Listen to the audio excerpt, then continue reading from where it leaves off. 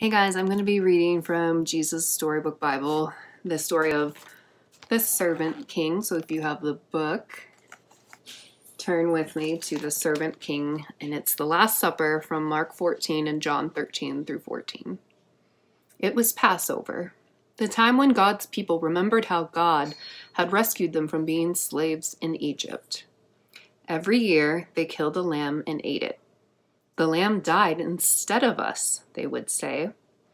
But this Passover, God was getting ready for an even greater rescue. Jesus and his friends were having the Passover meal together in an upstairs room. But Jesus' friends were arguing. What about? They were arguing about stinky feet. Stinky feet? Yes, that's right, stinky feet.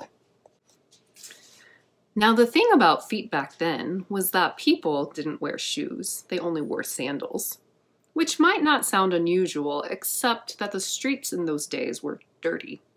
And I don't mean just dusty dirty. I mean really stinky dirty. With all those cows and horses everywhere, you can imagine the stuff on the street that ended up on their feet. So, anyway, someone had to wash away the dirt. But it was a dreadful job. Who on earth would ever dream of volunteering to do it? Only the lowliest servant. I'm not the servant, Peter said. Nor am I, said Matthew. Quietly, Jesus got up from the table, took off his robe, picked up a basin of water, knelt down and started to wash his friend's feet. You can't, Peter said. He didn't understand about Jesus being the servant king. If you don't let me wash away the dirt, Peter, Jesus said, you can't be close to me. Jesus knew that what people needed most was to be clean on the inside. All the dirt on their feet was nothing compared to the sin inside their hearts. Then wash me, Lord, Peter said, tears filling his eyes, all of me. One by one, Jesus washed everyone's feet. I am doing this because I love you, Jesus explained. Do this for each other.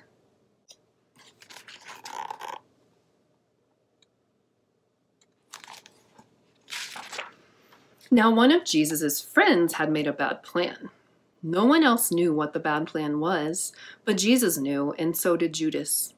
Judas was going to help the leaders capture Jesus for 30 pieces of silver. Go on, Judas, Jesus said. And Judas got up from the meal, left the room, and walked out into the night.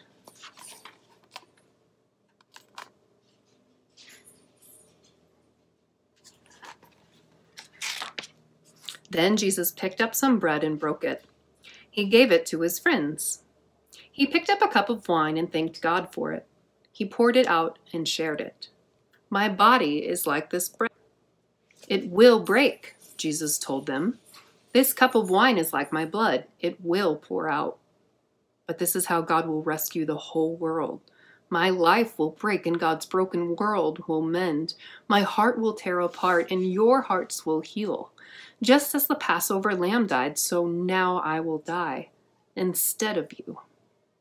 My blood will wash away all of your sins, and you'll be clean on the inside in your hearts.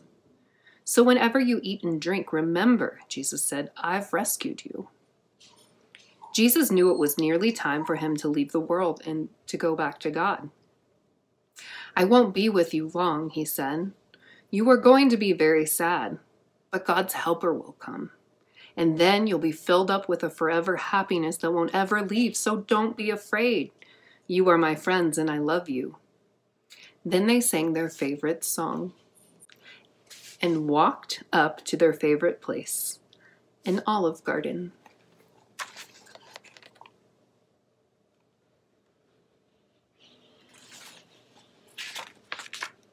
And that's the end of that reading.